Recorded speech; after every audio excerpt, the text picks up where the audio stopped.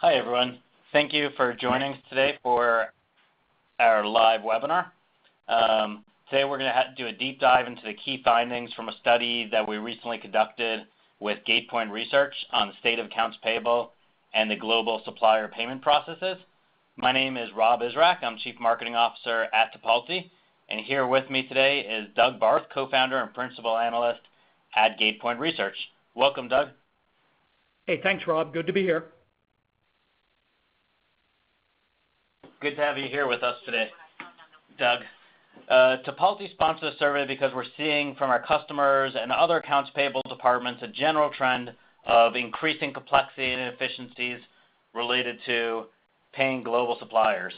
The entire process of paying suppliers, as you know, the folks on the phone probably can relate to, is very time-consuming, can be rife with a lot of error throughout the process, and it's not something most people want to concentrate on relative to some of the other tasks.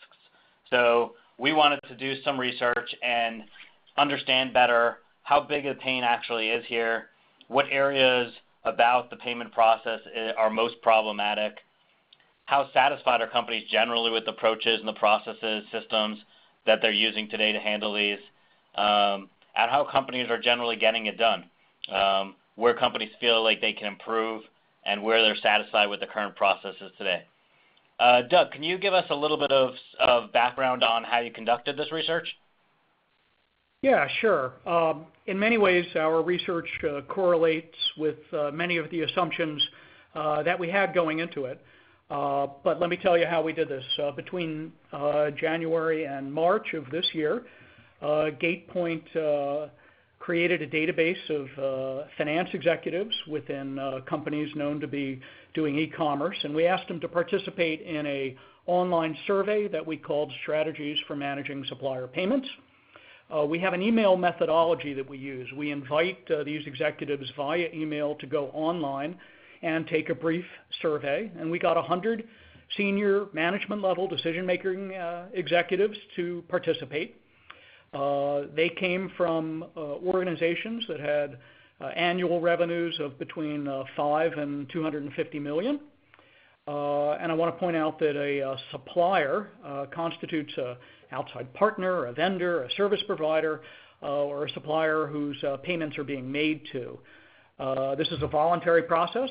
These people were invited to take the survey, and they did so online without the use of telemarketing. So let me tell you about the profile of the people that we succeeded in getting here. You can see that the pie was broken into three major pieces. The largest one were companies that were in the business services sector.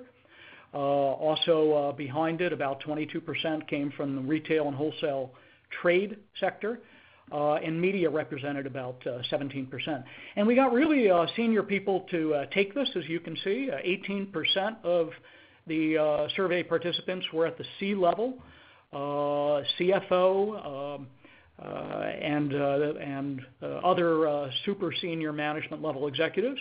A little more than half, 51% of the participants were actually at the VP level, and the balance, 31%, worked at the director level. So these were clearly management level people who understood this pain.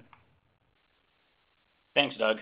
Yeah, we were definitely happy to see that there was a pretty nice mix of senior level management participating in the survey, along with folks that were day-to-day in the accounts payable world.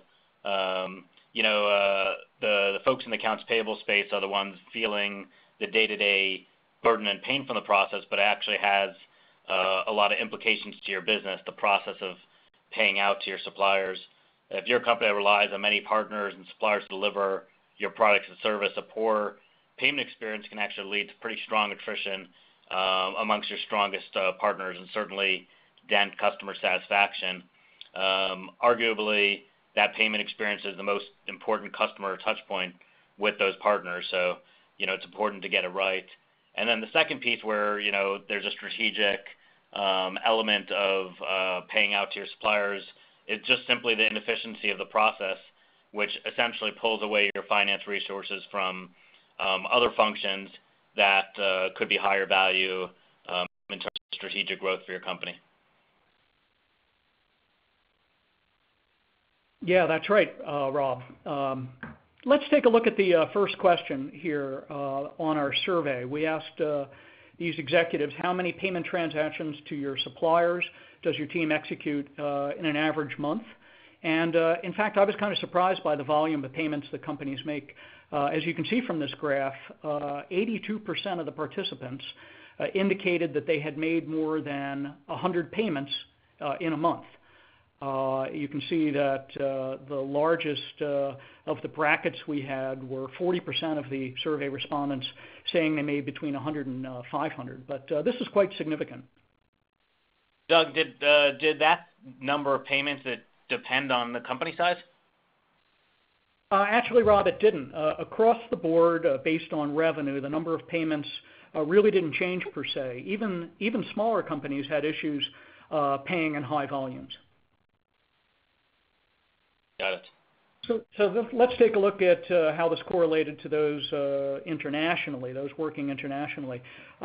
We looked if these companies were paying international suppliers, and we found that, yes, global trade and partnering is happening. It's quite widespread. As you can see, 76% of the respondents said that they made payments internationally. Yeah, I mean, this is actually right in line with what we've seen at Tipalti. Pretty much every business, large and small, with exception to some regional, very regionally focused companies, have a global supply chain of sorts. And with the digital age, it's become even easier and easier to expand your partner network globally. And even if you're not global today, most companies in their growth plans, in their growth aspirations, plan to expand beyond U.S. borders in the near future. So definitely wasn't too surprising to us to see, the magnitude of people paying out to international suppliers. Yeah, it's a global world. So let's take a look at this next question. When we asked what forms of payment do you currently utilize, as you know that there are many ways to pay suppliers today, and all of them have varying pros and cons. How many different payment methods did you see the average department offering? It was slightly more than 3, Rob. Got it. And can you talk a little bit about which payment methods were most popular based on the research? Yeah, and as we can see on this graph, wire transfers are almost universal across businesses. 92% claim they're using wire transfer. Yeah, that's pretty consistent with what we've seen as well. Wires are fast. They have strong controls in place to make sure that the payments actually happen. The reconciliation process is fairly straightforward. The downside of wires is that they are expensive. They can be in the $10 to $20 a shot range, and if you're paying 500 people through a wire, that adds up, of course. Yeah, and then there are paper checks followed by ACH and electronic checks.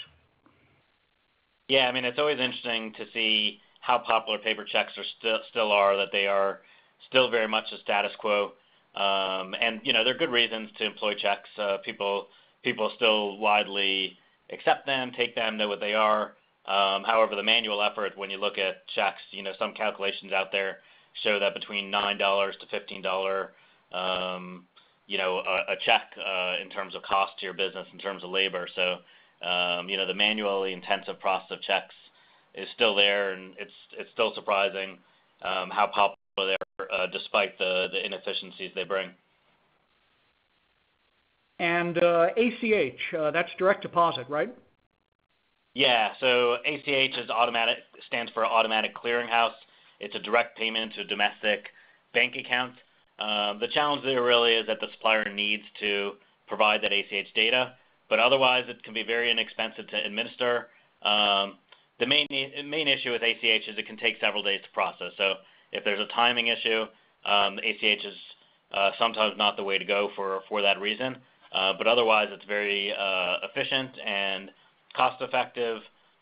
Electronic checks or e-checks are the international payment version of ACH, so you'll find that overseas. And that's also an important payment method to consider as you pay folks outside of the U.S. And these other payment types that we saw, they're not nearly as popular. Yeah, they're not nearly as popular. They're popular, I'd say, in niches from what we've seen. Everyone knows PayPal, but from a traditional B2B standpoint, it's not a preferred method of payment. The fees can be high. You, of course, have to draft in and out of the account, which can be painful and time-consuming. And there's many countries in the world that simply don't like PayPal at all. So if that's your only payment method available to folks, that might work in the U.S. for small dollar amounts, but it's not going to scale over the course of time. We typically, when we look at our Tipalti customers, we can see that it's a fairly low threshold of folks who use PayPal, but where they like to use it is for low dollar amounts. And we can see that we see that behavior in our client base. Where we see PayPal being more popular is with e-commerce companies, marketplaces, virtual goods, sourcing, digital monetization, spaces like that where there's a lower dollar amount. It's a little bit more consumer in orientation in terms of who you're paying. Prepaid debit card is similar to PayPal in that it's not overall immensely popular, but it's a reliable payment method, particularly in some countries that don't have as strong a banking infrastructure, and so it has its place. And cash, of course, the direct cash or wire services is again another option that works in certain countries. In particular, the benefit is that you receive your payment in your local currency. So, and that's an important criteria. Direct cash comes into play. But the reality that and I think the survey bears it out, where three folks, companies are generally using only three payment methods at a time. Companies, as they scale globally, they don't have the staff and the means to handle too many different payment methods in once if they're running all their processes manually.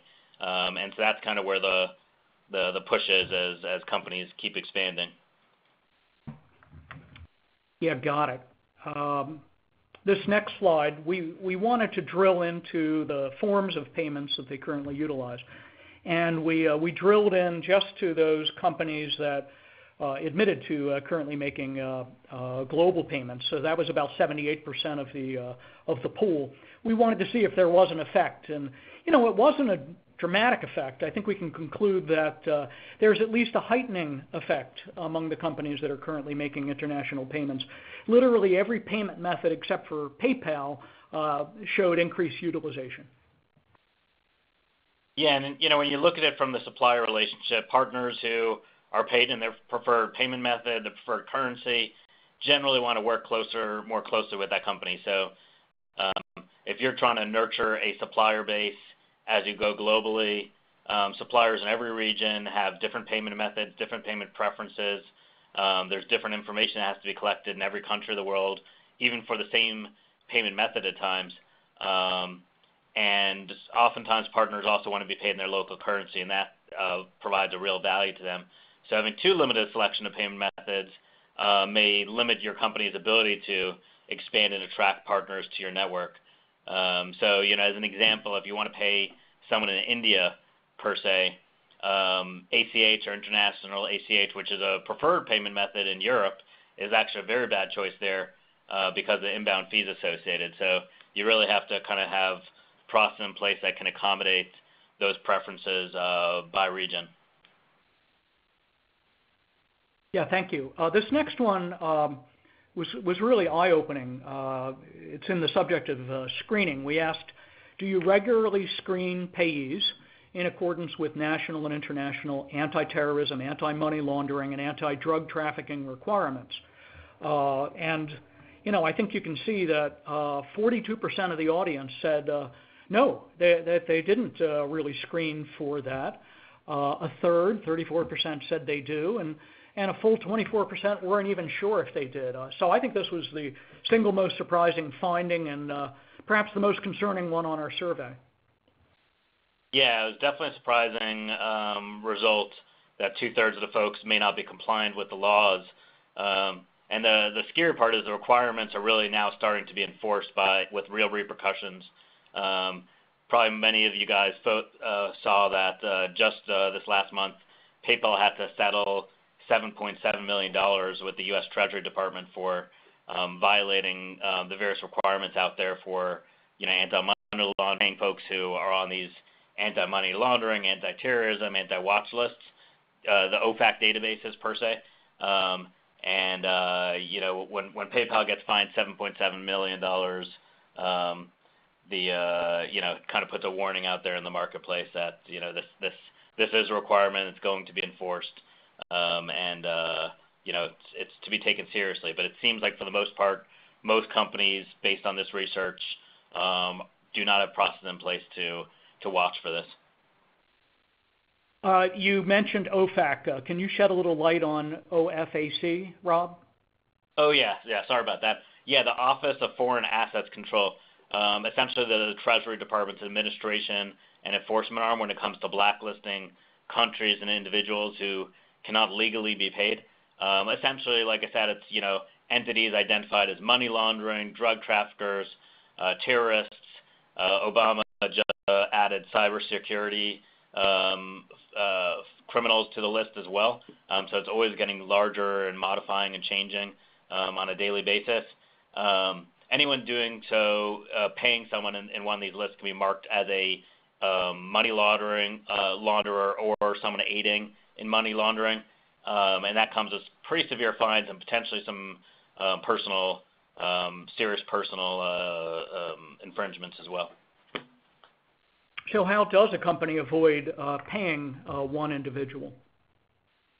Got it. Yeah. If there's any question to who you're paying, you really should be checking against these OFAC, SDN, or specially designated national lists, any other blacklist that exists by the U.S. and other international entities. You should be doing this both at payee setup, checking against these databases to make sure that someone should be a payee for you, and you should also be doing it for every transaction before you are paying someone to make sure that their status hasn't changed. It's one extra process to take on, but given the enforcement and the requirements, it's definitely not a risk worth taking for the business. Yeah, thanks. So relating to the process, let's move on to the part of the research that we did when we were probing out how much time is currently being spent managing the payment of suppliers. And as you can see on this graph, the vast majority, 72%, said that they were spending more than 5 hours per week. And then you can see that it trailed off from there, but the vast majority said they were investing 5 hours or more currently. Rob, any thoughts on that time investment? Yeah, I mean it's definitely a lot of time that's being spent on manually, primarily, paying out to suppliers.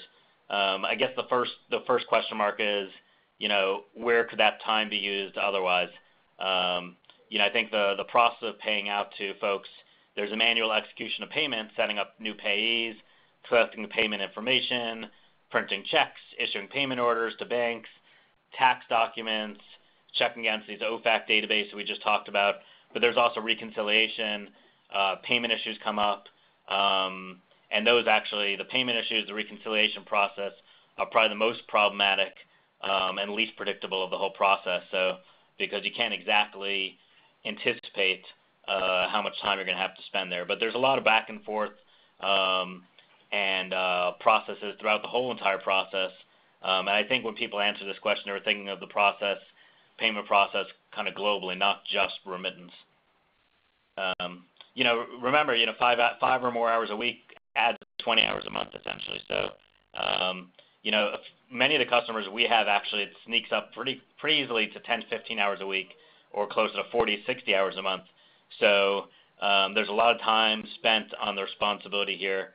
And of course, the process of paying out to suppliers is definitely a cost center. So it's a question mark of where you want your people spending their time on. Yeah, okay. On this next question, we wanted to probe level of satisfaction. We asked, what is the satisfaction level of suppliers regarding the following aspects of your payment processes? And we drilled down into a couple different elements here, but you can see the payment process has plenty of room for improvement. 51% report low to medium satisfaction with their current overall payment experience. And this one really jumped out at me. Yeah, I mean, particularly in the area of fraud monitoring here. Yeah, I mean, and it's definitely the one with the biggest external risk impact. The other items you can get by if you're accepting the inefficiencies and time spent on the process, but fraud monitoring is, a legal obligation. It can cost your company. So low satisfaction area there is important. Yeah, and regarding the other areas, response seems, pretty tepid in general to how people feel about their payment processes. Yeah, there's a lot of different components to the payment process outside of just remittance. It's time intensive, can be error prone, and if you're doing it all manually, it definitely is a resource drain. Yeah, and I never really thought of tax information collection as part of that payment process too. Yeah, I mean, it definitely is. When companies don't automatically make tax collection a part of their payment and onboarding process, suppliers, it exposes you to risk. Instead, what typically happens in many companies is they wait until the end of the year to request W-8s, W-9s from the suppliers. It's a bit of a kind of a chase at the end of the year. You hopefully gather all the necessary documents. But when the process is ad hoc like that, you miss documents, it tends to be more inefficient. And there's definitely a risk component there of, if you're not collecting your tax supplier information up front when you're setting up pays, you may be paying out to folks who are tax evaders, are not legal entities. So it's definitely the right process ideally is collect that tax documentation up front so you know that you're paying to the folks you should be, and have to go through this chase at the end of the year to get all your documents together. I got it. Next we looked at who's currently implementing or using a payment automation solution. Rob, can you define that? Sure. A payment automation solution essentially is a system that helps you manage the actual payment transactions involved in the accounts payable process. It maintains who gets paid, how they get paid, how much they get paid, what accounts they get paid to. And the background of the system is interacting with payment accounts, processes, tracking the remittance, helping reconcile payments, and can be involved in the setting up of payees, compliance, regulatory requirements, etc. Yeah, and here are the results. And as you can see, when we asked the question, what kind of payment automation system is currently in use, 37%, about a third, said they have plans for or they would consider a payments automation solution. So a lot of room for growth here. Yeah, I mean, I think collectively that 37% who don't already have a payment automation system but are considering or beginning to consider one is quite telling. Yeah, it demonstrates that there's a lot of pain in the process already. Yeah, absolutely. The motivations to adopt a payment automation system usually are twofold. One is the need to streamline your operations to better utilize resource and scale for growth. And secondly, certainly they bring a much better, more kind of lockbox tax and regulatory compliance approach to reducing risk. And finally, that error-prone kind of problematic payment process can damage your supply chain and your partner relationship. So if that supply chain or supplier network is critical to your business, that's certainly not something you want to streamline and make as efficient and positive an experience as possible. Tipalti works with businesses where the companies really need to keep their partners happy. And you do that by paying them on time in the payment method and currency they prefer, regardless of what country they reside in. So we see a lot of uptake in that payment space. Yeah, and next we drilled into those survey responders who claim to currently be using a payments automation system, and we asked them how satisfied they were with it. And the results here you can see are pretty clear. there are significantly higher levels of satisfaction. The largest satisfaction jumps can be seen in the payment accuracy and remittance methods and options. So I'm going to take a look at some of the overall observations that this survey exercise taught us. As you can see, the survey participants, by and large, they're handling a large volume of payments each month. 82% had more than 100 of those payments per month, 42% more than 500. So most are currently handling global payments. 76% said they're making payments to their international partners. It's a very time-consuming process. 3/4, 72%, said that their team spends more than 5 hours per week accepting invoices, approving payments, issuing payments, handling issue resolution, reconciliation. Wire transfer remains the current virtual standard. This is followed by paper checks, 88%, ACH, 80%. They're also widely used. 32% are using electronics checks. And the average number of payment options provided for those we surveyed was 3. And here's what kind of surprised us. 2/3, 66%, admitted that they are not currently using, or they're not sure they're using, a method to screen the payees in accordance with anti-terrorism, money laundering, drug trafficking requirements. So this is reflected in the 58% who said that they had low to medium satisfaction with their fraud monitoring processes currently. 70% of the people are currently using an in-house system to manage those payment transactions, and only 13% are using a third-party option for their payments. So what can we conclude? We can conclude that the payment process, there's a lot of room for improvement. Over half, 51%, said that they had low to medium satisfaction with their overall payment experience, and with over 70% of the departments spending 5 or more hours a week, very time-consuming making these payments. Half of the executives, 51%, report that they could improve the way that their payment fees are managed.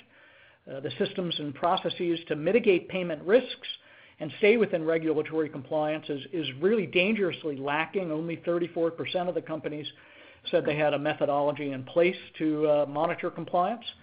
And the survey data really indicates that there's a potential for growth in payment automation solutions. A little over a third, only 37%, are currently using a payment automation system. And those who have payment automation systems were, indeed had a higher level of satisfaction with the aspects of their payment process. Thanks, Doug, and really thanks for all the research you've done here. It's been really terrific, and appreciate you joining the call today to kind of review the key findings. It was a great summary of your research, and it's pretty clear that there are real issues with the payment, the process of paying out suppliers, and that automating of those processes is a key tool to eliminate those issues.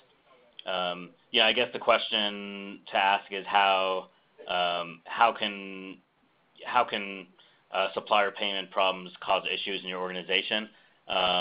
If you're looking at global expansion, to take one, as you take on more suppliers and you have more global partners, how can you pay them most effectively? You obviously, as you go globally and you expand your global supply chain, you want to make sure that your suppliers are satisfied and they stay with you. You're able to retain them as well as attract others. Otherwise, you end up reducing the quality of your partner chain and reducing choice in your goods and services. So really critical you get that equation right as you expand globally and to expand your partner breadth without having to increase headcount and cost to do so. The poor payment process can also lead to greater risk and exposure. Once you send money out, if you inadvertently pay someone that you shouldn't have, that's on one of these regulatory watch lists, there's a good chance that money is never coming back, and certainly there's a chance you might get in trouble with the authority. So making sure you have the process in place to do this correctly is critical.